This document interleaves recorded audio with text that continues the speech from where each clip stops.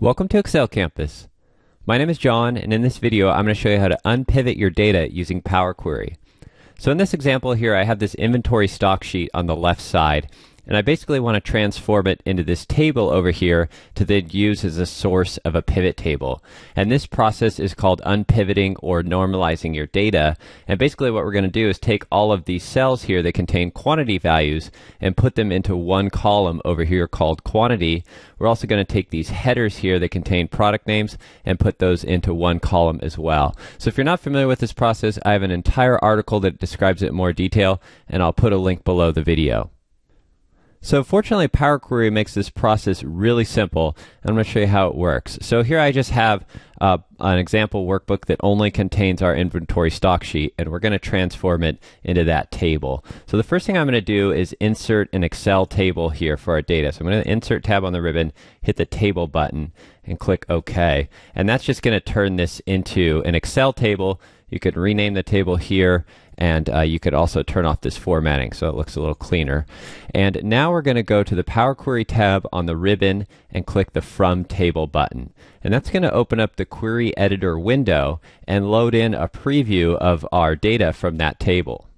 And Power Query has this great button on the Transform tab of the ribbon here called Unpivot Columns.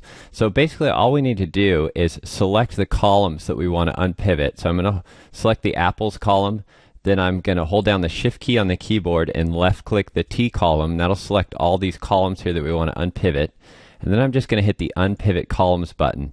That'll automatically transform our data into this unpivoted, or add these unpivoted columns. So it's added this attribute column here that just lists all the column headers from our original data. And then it's added a value column here that lists all the values, the quantity values that were in those cells.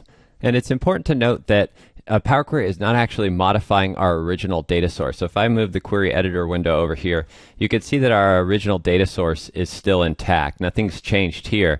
We're just making these transformations in the Query Editor window, and then we'll create a new table in our workbook that contains this new data.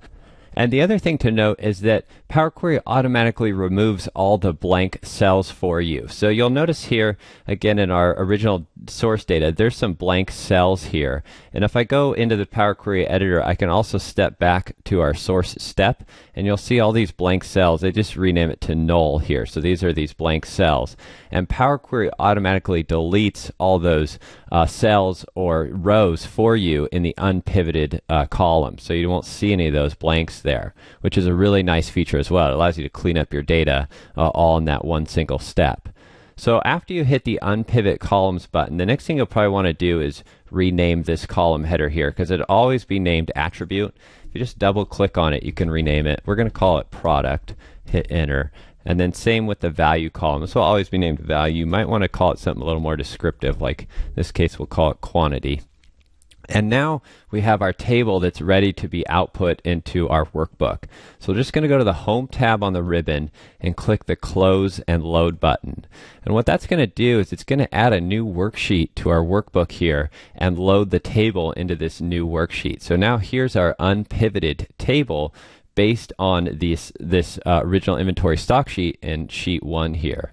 The other really nice feature about using Power Query for this is it helps automate your process. So if you're adding new rows to this table as you place new orders, I'm just going to copy and paste a new row to the table here. That row will automatically be added to the table. You can see that with that little blue icon there. And I'm just going to add a value in here that's going to kind of stick out. So as we add rows here to our worksheet, if we go back over to sheet 2, all we have to do is refresh this table or this query, and you can do that by clicking this refresh button right here.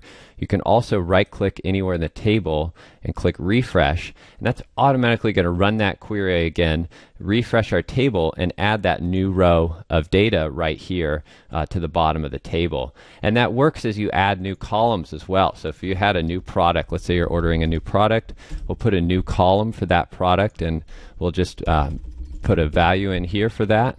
Go over to sheet 2, just right click and refresh, and right there we have a new row for that new column with the product and the quantity right there. So it makes it really nice and easy to just create a system, basically an automated system for creating this table that you can then use for a pivot table. And if you have a pivot table linked to this table here, then all you need to do is refresh that pivot table, and all of your reports and charts and dashboards will automatically be refreshed and updated with just a few clicks.